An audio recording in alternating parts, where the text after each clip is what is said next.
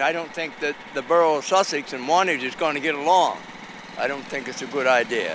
I think that they should stay the way they are. New Jersey is a tiny state with a whopping 566 towns. But what happens when two towns way up in the hills, Sussex and Wantage, try to merge to bring that number down to 565?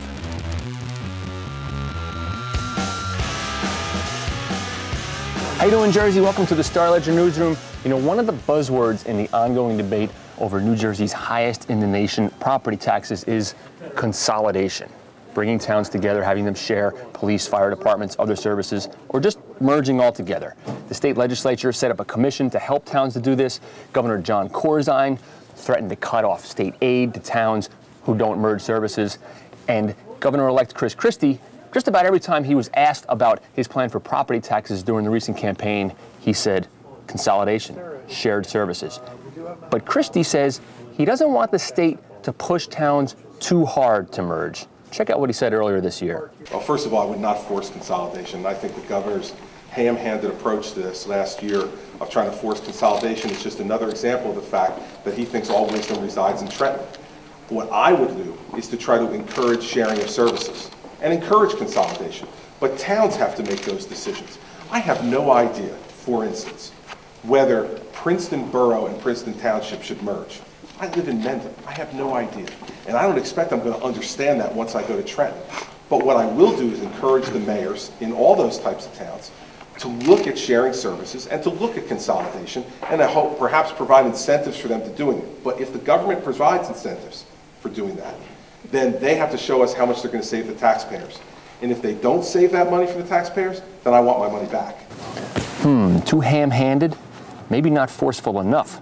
That's what some backers of consolidation are saying after an election last week in the northwest corner of the state. Their voters in Wantage Township turned down a referendum that would have merged their town with the tiny, very tiny borough of Sussex. Now, this merger was seen as one of the easiest to pull off among all the towns in the state. People called it a no-brainer. You have Sussex, a tiny town that broke off from Wantage in the 1890s and now sits completely surrounded by the more rural township. Population is 2,100 people. It's less than a square mile.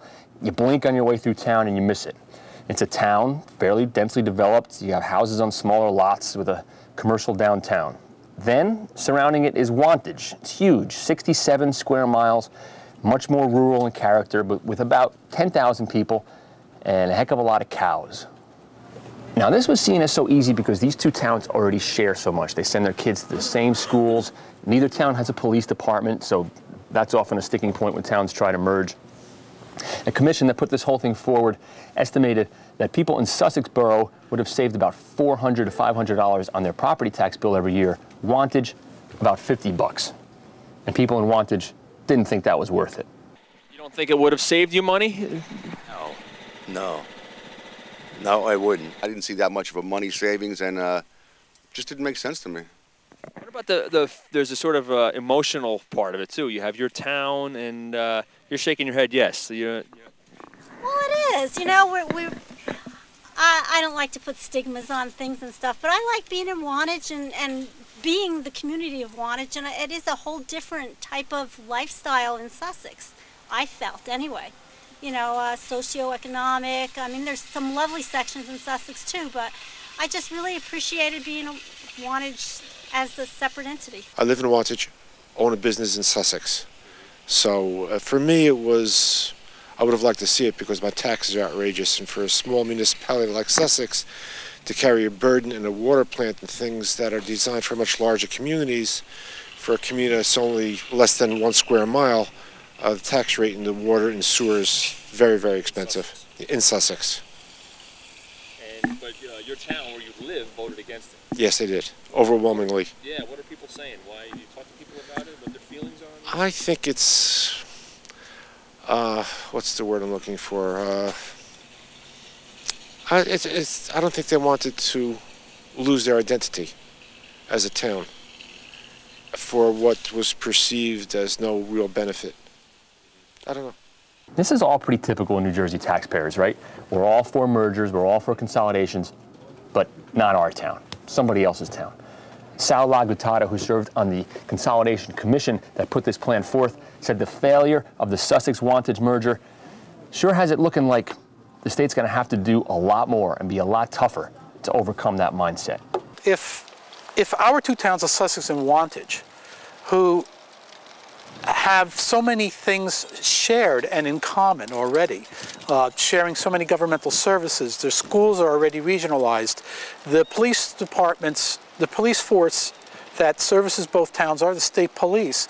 A lot of these obstacles that would be in the way of many other towns that want to consolidate were not present here.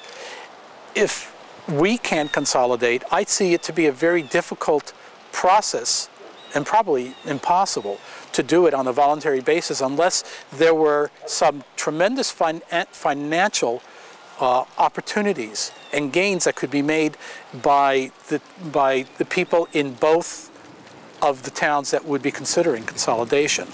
People just don't want big government, big towns. Even though the town would not really have been that much bigger, it would have increased by 10%. They seem to like local control, even if they have to pay more taxes. So now we have a lot more towns across the state looking at consolidating. Princeton Township and Princeton Borough, for example. For now, Sussex is Sussex. Wantage is Wantage. New Jersey still has 566 towns and the nation's highest property taxes. Take it easy, Jersey.